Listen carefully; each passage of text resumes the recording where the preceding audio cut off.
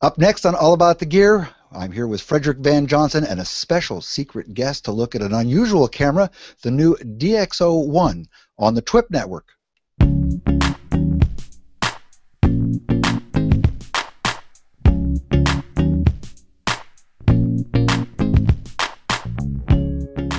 I'm here with another episode of All About the Gear with my old good friend, Frederick Van Johnson. How you doing, Frederick? I'm doing good, Doug. How are you doing? Good. And we've got another special guest here who's never been on our show, although I've been on his old show, This Week in Photo, Mr. Alex Lindsay. How are you, Alex? I'm doing well. Good to be here. Thanks so much. It is great to see you here. Now, I've got both of you here for an unusual reason. That is, you guys have a camera that I've never even seen or touched, and that's the DxO One. Frederick, what is this thing? The DxO, well, first let me start off by saying that many, many years ago, Alex Lindsay predicted, or I don't know if it was a prediction, but it was more of a wish. A dream. That it was. I had a dream. He had a dream, and that dream was one day that camera manufacturers would understand that the power of the LCD in the phone and the computational, acumen in these smart devices that we have is half of the equation, and all you need to do is add cool optics to it, and you'd have an awesome camera, a pocketable camera. We'll fast forward to today, and we've got this thing, which is the DxO One. So it's a pretty cool camera, which we'll dive into, I think. But Doug, to answer your question, at its core, like I said, it's a camera that you plug into your iPhone, specifically a 6 or a 6 Plus or an iPad with a lightning connector, and boom, it becomes what DxO says is a DSLR quality camera. We're going to talk about that a little bit, though.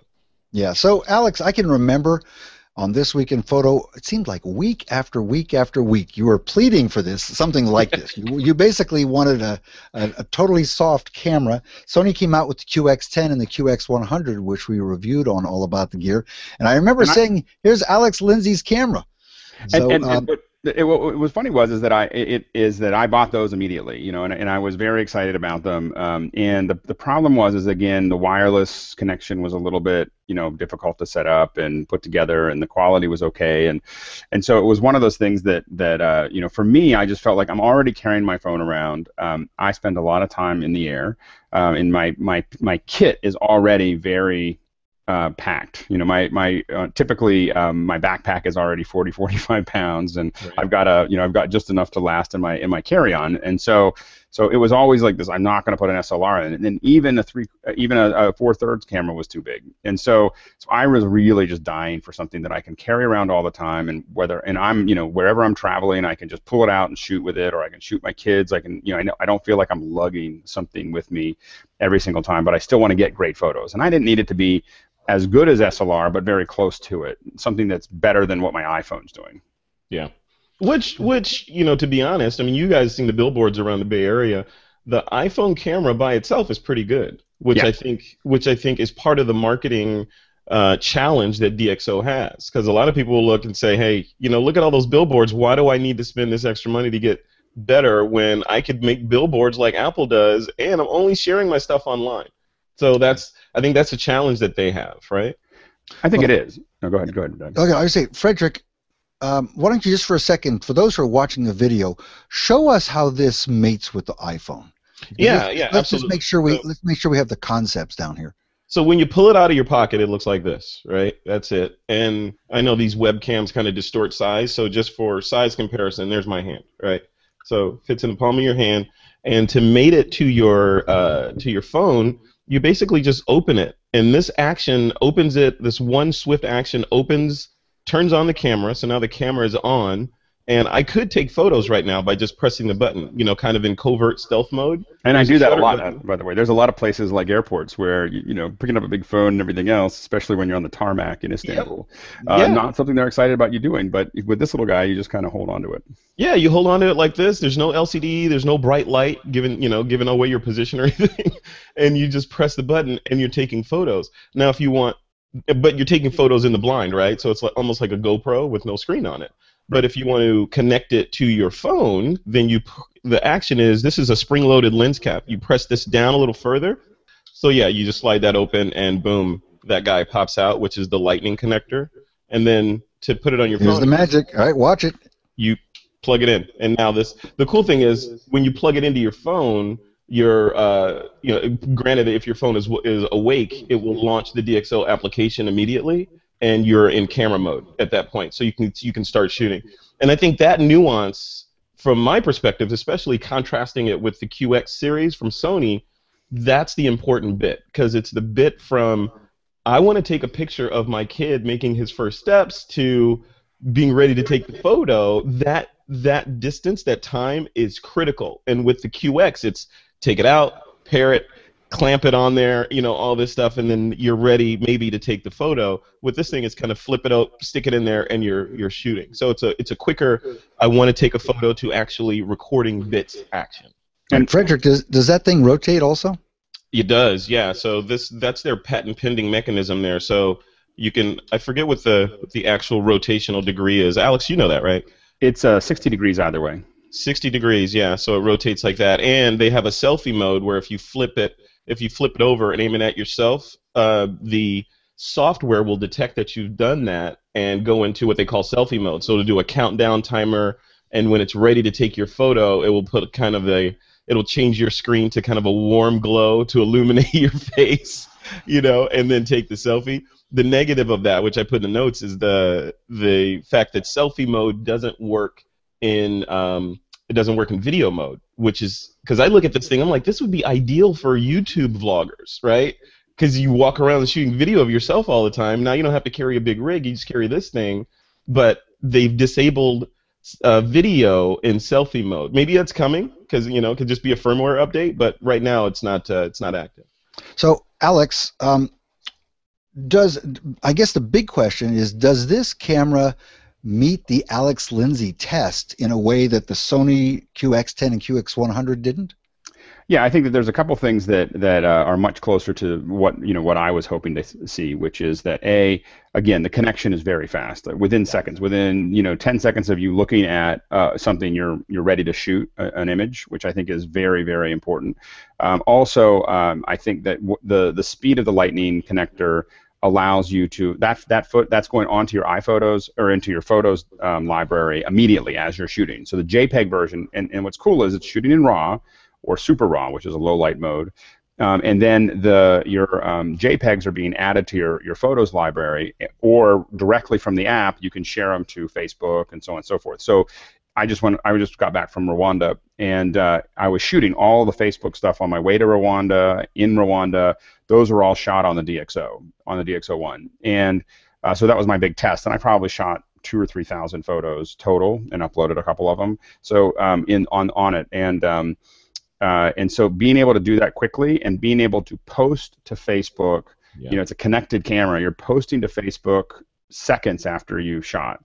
Is just incredible, and I think that it's, I think that along with the low light performance, which is pretty outrageous. I mean, I've been shooting some stuff where I was at a dinner with some folks in Rwanda, and it was dark, candle lit, dark, at this Indian restaurant, and I couldn't believe the photos I was taking. Like, it was just, like, I cannot believe this. The low light performance is really good, and so I think that's those two things I think really have it stand out. Yeah, and the other thing is, again. I'm sorry, Alex, go ahead. All I was going to say is that the big thing that stands up over the Sony lenses is also just the size. I can't put those in my front pocket. I can't put them in my jeans pocket. I can't just. They're still like carrying a camera around. And so that's not. Literally, I bought them the first day they came out. And it's just I never ended up using them in any other than I tested. This is the worst part with me. I bought it, I tested it for a week, and I probably should have done something with it, but still sitting around somewhere gathering dust because I was just like, this isn't going to work. Yeah. And so this is the first one that I've had where I'm carrying it every day, everywhere. It's pretty slick. Yeah, I think one nuance that you touched on there was just the dual recording, right? Because DxO, I think, really thought through. I mean, we'll talk about the industrial design of this thing in a little bit, but I think they really thought through the just how people are going to be using this. The fact that you're connected to a connected device is primary. So now, when you shoot an image, it's going to record, like Alex said, either RAW, DxO RAW, or their Super RAW format to the card in the camera. and then spit out the JPEG over to your phone, because you can't do anything with a RAW over there, generally speaking. So they spit out a high-resolution JPEG to your phone that you can then manipulate in Snapseed or whatever you want, and then put that on Facebook or Instagram or whatever. So I think the net effect of it is you start getting these images that people are like, "Did you take that with a phone?" Well, kind of. Well, and the thing is that you have the immediacy of having the iPhone there. You have the GPS information. One of the things that I do a lot of when I'm shooting images with an old SLR, which now I start really thinking like a truck, is if they're not connected to GPS. I mean, you can buy a little thing for your Nikon that makes it GPS ready, and some little point and shoots have it. I end up taking a picture of the same scene with my iPhone. So I'll take a picture with the SLR if I'm traveling, and take a picture with my iPhone, because then I match those up later so that I know where I was. So I have this is my GPS location, especially if I'm out in the woods or something like that. That's all already in the image. So I have the advantage of shooting with the iPhone.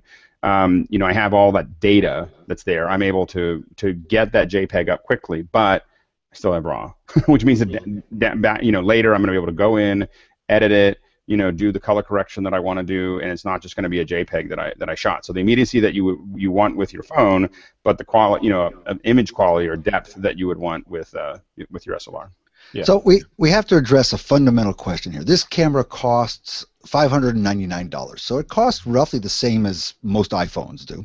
Mm-hmm. And the real question is, all right, let me just take a look at the specs here. It's got a 32 millimeter equivalent lens, so it's just a little slightly narrower than the iPhone itself, which is, I think, around 28 millimeters or so. Mm-hmm. What can you do with this that you can't do with the iPhone itself? Because we all know that the iPhone 6, and particularly the 6 Plus, have spectacular cameras in them. What's the difference? Alex, why don't you take that? Oh, go ahead. Yeah, so there's a couple things. One is the low light performance is dramatically better than the iPhone. So I mean, so when you really can shoot in almost any environment, and you're going to get an image out of it. Especially if you're with the super RAW mode, there's a lot of places where you can shoot those, and you're going to get a very usable image. It's very impressive. Secondly, the bokeh is a lot better. So you have a shorter depth of field when you're shooting. You can open it up to f1.8.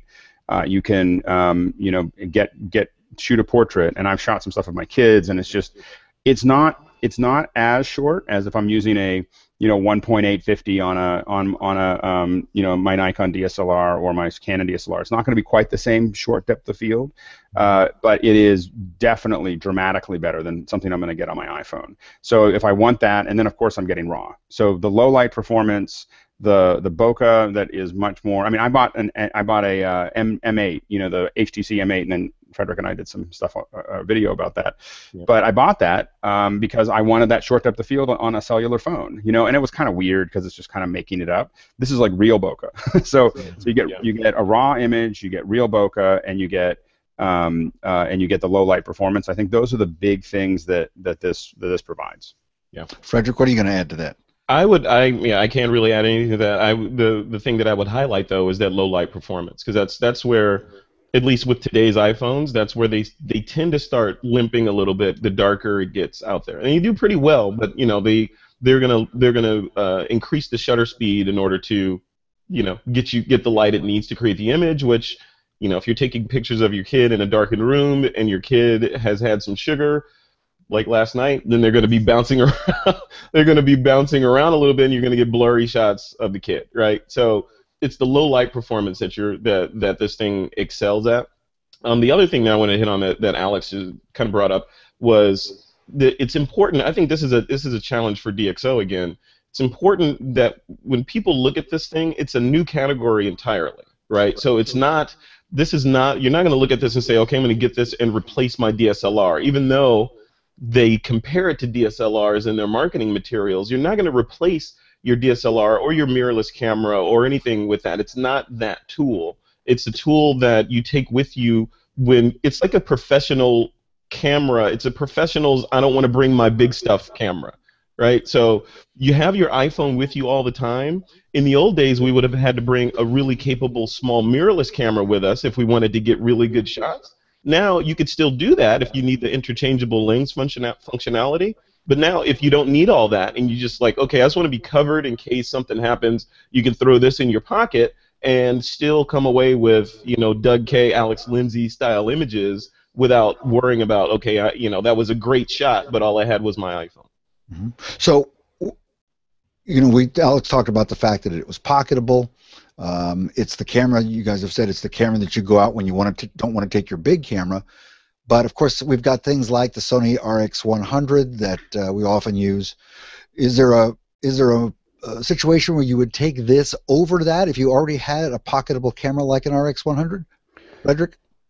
Yeah, that's a tough question, right? Because I say this on the show a lot. Well, photographers get into this binary mode where it's okay, I have to get that or that. I think there's a room for both, right? If you can swing it, if you're Doug K and you can have both of these things, you know, or Alex for that matter, you know, I think there's room for both. There's times when I would want to bring that RX100 with me, right? Because it's gonna do things that this thing can't do. This is a really good camera. It doesn't have a whole lot of features like the RX100 has, but it excels at image quality and low light performance. So keep it in your car, throw it in your pocket when you're out and about. You don't want to bring all this stuff with you, and you can still come away with like professional quality images. But if you're on a photo walk or something, Doug, like you lead all the time in San Francisco and around the world, then of course you're going to want to bring a more capable camera with you. But that, again, see, that's the challenge, because that's not to say you couldn't do that with this thing as well. And we have to remember that the Sony that we're talking about there is 2 or 3 times bigger than this camera. You know what I mean? Like, you know, if you because you can't add the iPhone to that, because the iPhone is something you're going to have anyway. You know, Yeah. and the key is that this is by virtue that it's connected to your iPhone, it's connected to your Twitter account, your Facebook account, your Instagram account. It is part of your, you know, you can email stuff, you can do all of the things that you would do with your iPhone, except that you have this great camera attached to it. And so it's more than a point and shoot in that way, and it's smaller. You know, and I really, like, I looked at all of these cameras, and this is the first one that I've had, like, I just carry it around all the time, and it's just like this little add-on rather than, and the reason is because it doesn't have to do the LCD, and we also have to remember that it's also this is the first version. You know, they can be updating the software at any point in time and adding more features, because the hard part is getting a great lens and a sensor, telling that lens and sensor what to do. You know, that's the app. You know, and so the app can be constantly updated through the iTunes store, and there's not like a weird firmware thing or anything else. It's just an update. You know, and now I've got new features. Whatever those new features that they want to add, those features will be added seamlessly without a lot of work on my end. So yeah, and the firmware in the camera itself, when they update the software, the software updates the firmware of the camera. So it just sort of works, and you don't have to, like, okay, I need to put the firmware update on the chip and copy it in there. Copy the DLT file from this, and then put it over there, and then push these 2 buttons, and then do this thing, and then rub your stomach while patting your head, and then you got it wrong, so now your camera is a brick. So oh, you forgot to charge your battery while you were doing this. I'm sorry. Yeah. So when I'm looking at the size of that thing, I think I'm going to try using it instead of my digital key. I'm just going to put it on my key ring if I get one of those things. And carry it on. You know, I take the car keys out the door, and I've got a camera with me. There you go. Yeah, absolutely. Frederick, it's remarkably durable. The one thing I would say is that the funny thing is that when I first got it, I was like, oh, and I had to wrap it up in something all the time, and I really wanted something. And by the 3rd or 4th day, you're just like throwing it in your pocket. You're like, yeah, whatever. You know, like, it's fine. It really works. You know, and it really put a lot of work into the industrial design on this thing, because I was the same way, Alex. Because it's a high ticket item, right? You're like, and it's precision optics. You're like, okay, let me baby my little, you know, precious jewel, you know. But after a while, you're like, it's like your keys. You're throwing it around. Yeah, it's exactly. It's funny. So you guys both have talked about this. Frederick, what is super raw? How they have raw files. We're familiar with what those are, but what is super raw? Super raw is interesting. So basically, what it is in a nutshell is it's kind of like HDR. So we're all familiar with HDR, where you take multiple exposures so that you can increase the latitude, you know, or the data that you have in the highlights and the exposures across a range, and you can push that to get like Trey Radcliffe kind of artistic interpretations of that, or you can use it for architectural purposes, where you want to say get a scene of a house from outside and have the interior look exposed, be exposed correctly, and the outside lighting be correct. That takes multiple shots to do that, and that's HDR. HDR stands for high dynamic range. With Super RAW, what DxO has done is they do a similar thing where the camera takes multiple images, but instead of doing the latitude kind of magic, it looks at the deltas of noise between the images. So as noise changes between those multiple exposures, the computer knows, or the software knows, that noise is noise and ejects it. So what you end up with is a really high resolution, high bit depth, noise-free or relatively noise-free image, and that's their Super RAW concept. All right, so this is a little bit similar to in a lot of our cameras where we have long exposure noise reduction. It'll take a 1 minute shot, and then it'll do a 1 minute exposure with the shutter closed, and it will figure out what the noise is and subtract the noise from the thing. So it's a little bit similar. Kind of like that, yeah. Does it actually take separate exposures? In that, is it not appropriate for a moving subject?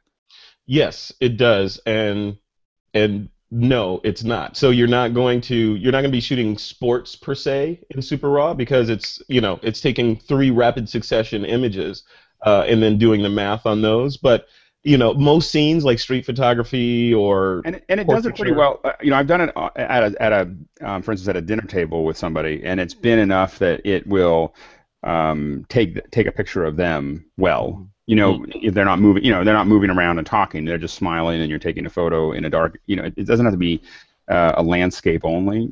I mean, it does a pretty good job of that. Anyway, I've been kind of surprised at how well it works. We use similar techniques at ILM to do matte paintings, where we would take a whole bunch of film shots of something and do a temporal noise reduction. We didn't call it that, which is much. Their term is much better. we stacked a bunch of images together to do that, and but to do the same thing. But we had to have it perfect, so we had to correct everything because we'd have gate, gate changes. We were actually taking film and scanning it, and it's very old-fashioned. Yeah, I'd say this would look pretty silly on top of a 5-pound tripod. Handheld. Put it on there with a geared head and the whole thing. It's going to look really strange. I'm gonna do that. I've been known to build crazy rigs for things. So Well, I know, Doug. I know you're going to get into some of the what don't we like about the camera, but that's one of the things that I think is missing, and that's just a threaded tripod slot on the thing. On the bottom, they didn't put one on there for some reason. I know you could clamp it and use a Joby, whatever the mini iPhone holders are out there, and it's not that heavy, so it will counterbalance nicely. But on this thing, I just it seems like it should have a tripod hole on there so that how about a rubber band? By the way, you've got a Joby museum over your shoulder. I know, they're multiplying. There were only 3 there yesterday. I don't even want to know how that happened. That's all. Really. That Papa Bear, Mama Bear, and a couple of baby bears back there. Alex, you're rubbing off on me. When something works, I rinse and repeat. Yes, exactly. We've got a couple of Jobies laying around. Yeah, I know. I'm looking at the specs. I want to make sure we cover everything. I don't think we actually mentioned that it is a 20 megapixel camera. We did say it's a 1-inch sensor. So of course everybody calls their sensors 1 inch, even though they aren't. So who knows what it really is? Yeah. One thing I noticed is it's got a lot of controls. You've got scene modes. You've got PASM, which is program mode, aperture, shutter priority, manual. You've got different metering modes and focusing modes. What happens when you use this off of the iPhone? Can you set up some of them a mode, and will that mode be sticky in the camera if you disconnect it from the iPhone, Frederick? That's a great question. On the back of the camera, I'm going to turn mine on here. On the back of the camera, when it's not connected, it has, let's see if you can see this. See if it focuses. But this little screen that you see is a capacitive touch screen. So you can basically swipe through the controls on it. But when you're swiping, it essentially, I think it's going to go into the last mode that you had set on the phone. Like right now, my phone was set to auto mode, so it says auto on there. I think Alex may have the answer. And I'm not certain. I think it's in auto mode all the time when it's not on the phone. I don't think I've ever seen it do anything other than auto when I don't have it connected to the iPhone, and I typically have it on aperture priority or that type of thing. So I've never seen it not do auto on that. And then on that screen on the back, like I was swiping, if you want to, you can swipe and basically go into video mode, and it puts a little video there, so you can shoot video from there without the phone attached. But again, that's an opportunity for them as developers to add whatever they want. Right now, there's only 2 modes here. Who's to say there won't be 3, 4, 5 later? You know. Exactly. Yeah. So DxO is not a company that comes to mind immediately when we think of cameras. Frederick, you know, DxO does a few things. One is we probably a lot of us who do reviews know them for their sensor database and their sensor ratings. Yeah. They also have some very sophisticated software having to do with sensors. I don't even know what it does. Frederick, who's DxO and why are they in this business? Well, I mean, that's interesting. I mean, that's a question for DxO, but I'll do my best. Yeah, but they're not here.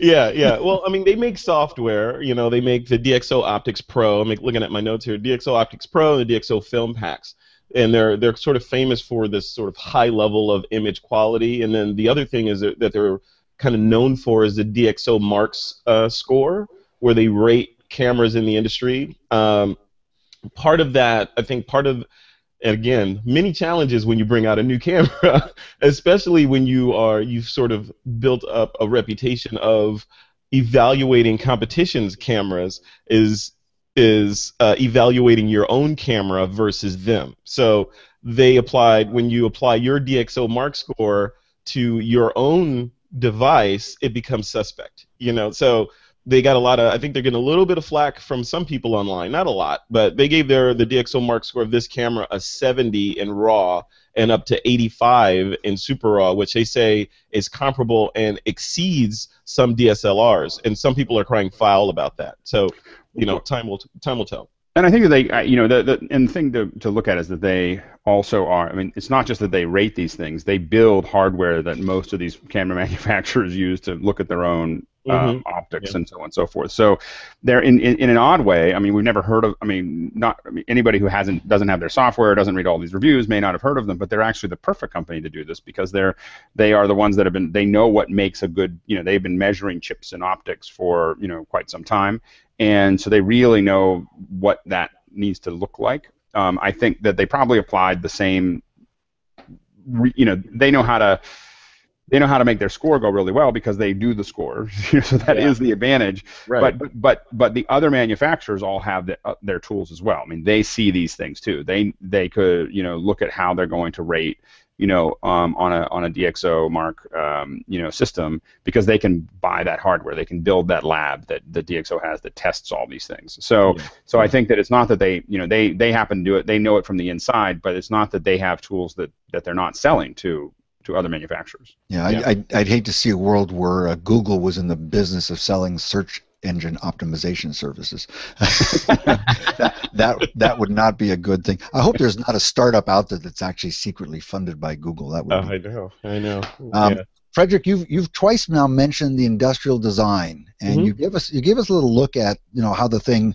It almost worked for you. It worked better for Alex. Well, I got it working now. Yeah, it's not their fault. I had the little rotational thing here turned. So look, it works now. But in a perfect world, you wouldn't have been able to make that mistake. That's right. Tell me what is it about the design of this that really appeals to you? When I first saw this thing, it and I told them this, everything from the way, just the fit and finish of it, how it feels solid, doesn't creak. It feels like a tool rather than a toy. Like some of the other, like the Sony, the QX series, those were cool, but they felt plasticky and toy-y. They felt like they didn't feel like I could hammer a nail with it.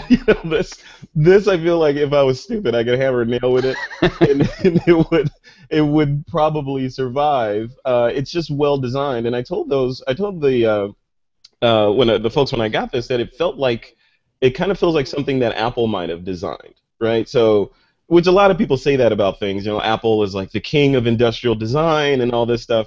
But when you look at this and you look at the packaging and how they put it together and the unboxing experience and just how it all works together, it kind of has this feel of someone or a series of someone's put a lot of brain hours into every little nuance, everything from like how the words are written on here to this gap between the little door where the SD all this stuff, it just feels really well made and not like it's thrown together and we'll see if the market likes it. And if the market likes it, we'll refine it. You know, it feels like they decided to build a shipping version with their version 1 that they can just build on that and iterate. Yeah, and the connector is quite a thing. You know, the connector that they built, you know, it is you know, not only does it, you know, pop out, but it also will release. So if you have your iPhone and you twist it too far, it's going to pop out of the iPhone. You know, it's going to pop out of the phone. It's not going to break it, which is the first thing that I worried about. Turning it around and moving it around, it's a pretty durable thing. It'll actually get, you can actually just push it in as well. So you don't have, you can force it if you want to. I don't do it because so, you know, so when we you know, we look back, I'm just thinking back to the Sony QX10, QX100, and they're really very different beasts because of this connector. You know, those devices connected over Wi-Fi, and that was an extremely painful process. And unstable. You'd have it connected, and then if you're in a heavy Wi-Fi area, you lose the connection to your lens. Right. Or it times out. If you don't use it for, you know, 30 seconds, a minute, whatever it was, the connection would time out. You'd have to go back into your iPhone settings. You'd have to go to all that trouble. Now, there's one other device out there. I don't know if either of you have seen it. I have not yet, other than reviews. That's the Olympus Air. It's a different beast altogether. But this is another device that people might want to look at. I hope we get to look at it on an upcoming episode of All About the Gear. The Olympus Air is a complete camera with, again, no screen, no LCD, no controls really to speak of. It requires an iPhone or an Android device. But it also doesn't include a lens. Instead, it has a micro four thirds mount. So you can take any micro four thirds lens, including a little pancake type lens or a 300 millimeter, and put it on this little cylindrical body that looks like a QX10, and again use the iPhone or an Android phone to control it. So different case. Have either of you seen that device or worked with it? I've seen some photos of it, but I haven't had a chance to actually get my hands on it yet. And I haven't got to play with it yet. I think that the wireless. Interestingly enough, I would like to see a wireless connection in the DxO One so that I had the freedom to do that when I want to. But having to be the only way to connect is something that I'm not as excited about. Yeah. One thing I want to try when Frederick buys me lunch and lets me play with his camera, because I'm not going to run out and buy one of these things, but I do want to play with it. Yeah. But Frederick, I want you to see how easily it is to get an image from the camera to the iPhone to your Fuji printer. Oh, okay. Right? Because that's an interesting use case, again, for this, very high portability. Alex, you spend a lot of time in Africa. When I travel, especially to third world countries, I love taking a portable printer with me or a camera with, instant film so that I can give pictures to people on the street. Yep. And it's instant. We have it. I have it. It's as fast as the printer will print. I mean, I have an Epson portable printer, and that we have in Africa, and it's the connection, the Wi-Fi, as if you were doing from because within seconds after you take the photo, or a second. So have you tried it with the DxO One going to the printer? I've done it from the iPhone. I haven't done it from the DxO. Yeah, so I want to give a test to look and see what that flow is like to go from the DxO One connected to the iPhone and then from there to the printer and see how seamless that might be. It will be. I can tell you, it will be. It will be just like shooting with your iPhone, right. Because when you shoot with the DxO, it records to your camera roll, right? So basically, with the Fuji SP1. You take a photo with your camera, in this case with the DxO One, then you launch the Fuji app and pick the photo. Well, you connect to the Wi-Fi network that the Fuji has created, pick the photo, and send it. That's it. Yeah. And then I know Fuji's in the camera business, but I'd rather see them publish an API so that something like the DxO app could go directly to the printer. You shouldn't have to hop from one to the other. Of course, I know when I got Alex on the show that anytime I talk about open APIs, I've got an ally on that one. Well, yeah, and it's the one thing it's another thing that I'd like to see from the DxO is I think that their app is great. So I think that it's fantastic. I would like to see them open up the camera to other developers within the iPhone, so if I want to use Periscope or Meerkat, or if I want to use, or if someone wants to develop something very specialized, I have, a lot of us that do photography have very special needs that may not make sense for a large market to develop for, But what if we could develop an app that does very good, very complicated HDRs or time lapse or other things? Now, maybe DxO is going to go that direction anyway, but I think that there's an opportunity to allow a market to develop for your hardware. They don't have to give much up that would destabilize the hardware. It's just literally tell us what you want to do with the shutter, the aperture. It could be a very simple API that doesn't dig deep into the camera, but just gives developers an opportunity to take advantage of the camera. Mm-hmm. And I think that along with wireless are two of the big things that I'd love to see. I know that their big thing is a lightning connector, but there's also times where you want to be able to set this thing somewhere and control it from your phone. Like that's so I do notice that that's something that I would like to have occasionally. Yeah. Especially you're doing video of yourself, like again in that YouTube scenario, it would be great to be able to put this thing, if it had a tripod slot, put it on a tripod, compose your shot with your iPhone, and then hit record and roll away. When you're done, throw it in your pocket and you're off. Right? It's perfect. So. All right, so we're getting to the end of this show. I want to do one thing. Full disclosure, I want you guys, how did you come to get this camera? Did you buy this? Did you get it from DxO, Frederick? How did you get it? So I got it from DxO. They had a program, or they have a program, where they gave a series or a group of these cameras out to photographers to test pre-release. So basically, when they gave me the camera, I was in photographer mode and not in I run the TWIP network mode. so the whole thing's under embargo, all the secrecy and all this stuff. So I was able to get it early, as using photographer Frederick as my persona instead of media guy as my persona. That's how about you, Alex? How did you come through it the same way? Yeah, I got it. Well, I got it. We're doing a little. We are, in full disclosure, doing a little work with DxO. So I have it to test. So okay, good. So the last question then is, if you didn't have one, would you go out and buy one, Frederick?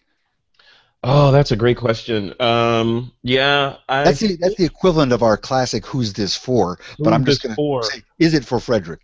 That's interesting. That's a similar question to would I buy this Apple Watch, right? Because on the one hand, you don't really need an Apple Watch, and on the other, if you're a photographer, you probably have you can take photos that this thing can take already, but it's a new category, so it's hard to answer that question because it's a brand new category and it solves some issues that we kind of didn't know we had, like the portability thing and all that. So with the watch, it's kind of like it appeals to the early adopter side of me, and same with this thing. The more I use the DxO One, and the more that they refine, all the features in there, I find myself grabbing this instead of any of the other cameras that I have for just the quick around town trips and that kind of thing.